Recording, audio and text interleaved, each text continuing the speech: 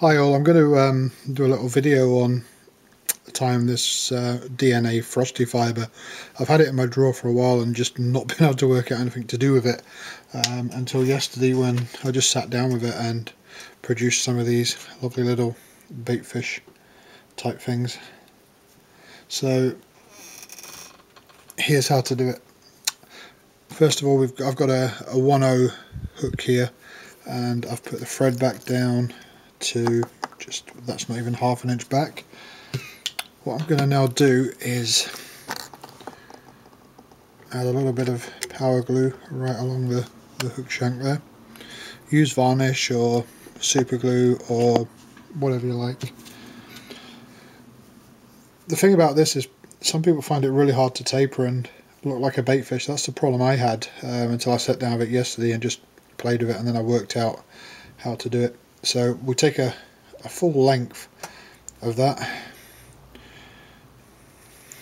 like so, and we just cut that. So we have a full length like that, and what we need to do is hold it between thumb and forefinger and just tease out some fibres at the back quite long, and then again just tease them out, not quite as much as the bottom one, and then that gives you your taper. So we do that, we turn that over, we lay that down on the hook, and we tie it up to just before the eye. You'll see the reason for that shortly.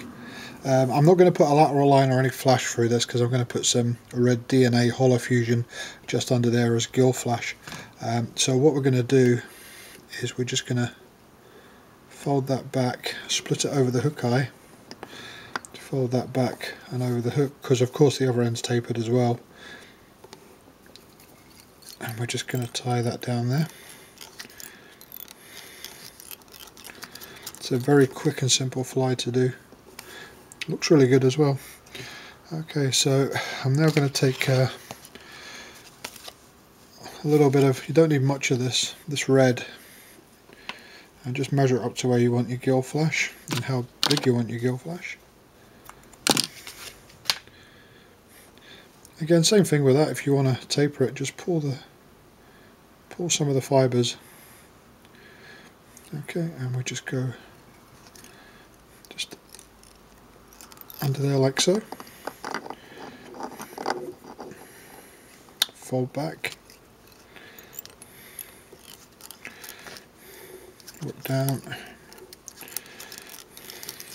like so.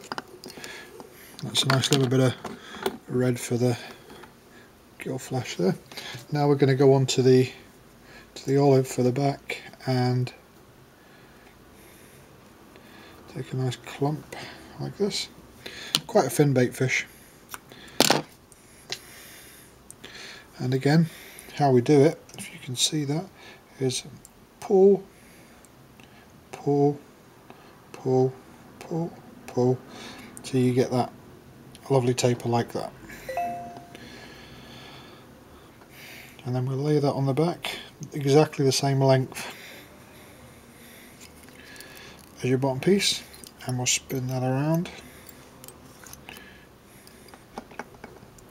And what we'll do is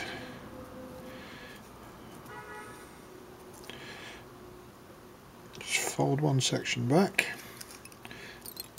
and whip it down, then the next section all the way to the hook eye,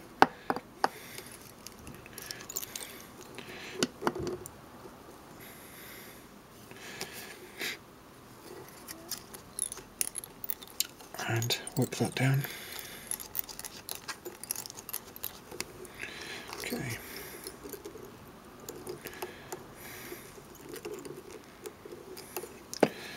Okay, so that's pretty much that bit done.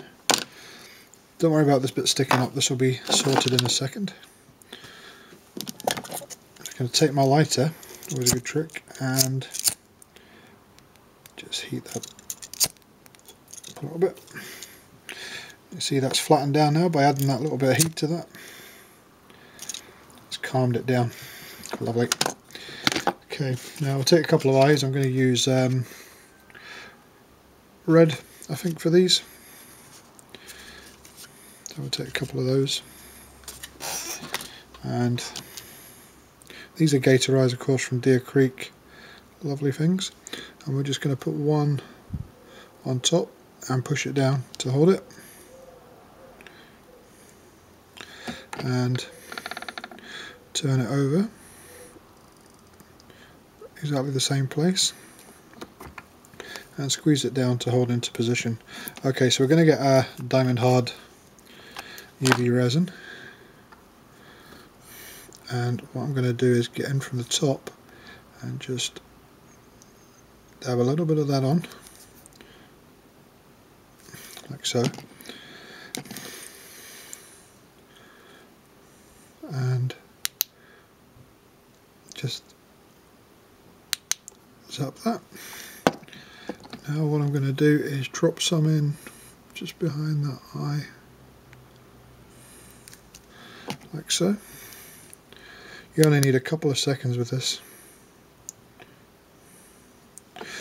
because all you're basically doing with this is you're just really holding it in place. So, and I'm now just going to cover the eye.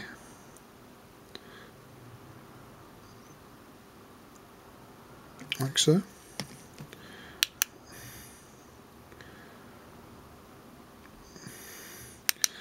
Couple of seconds.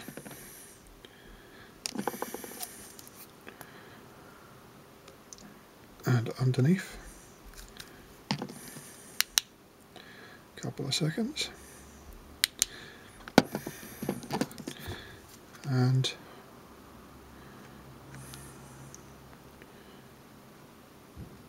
on top.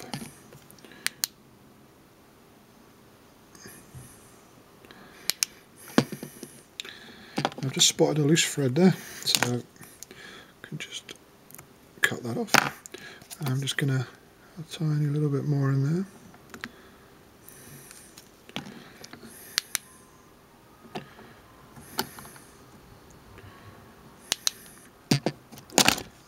Oops. Just fill that gap.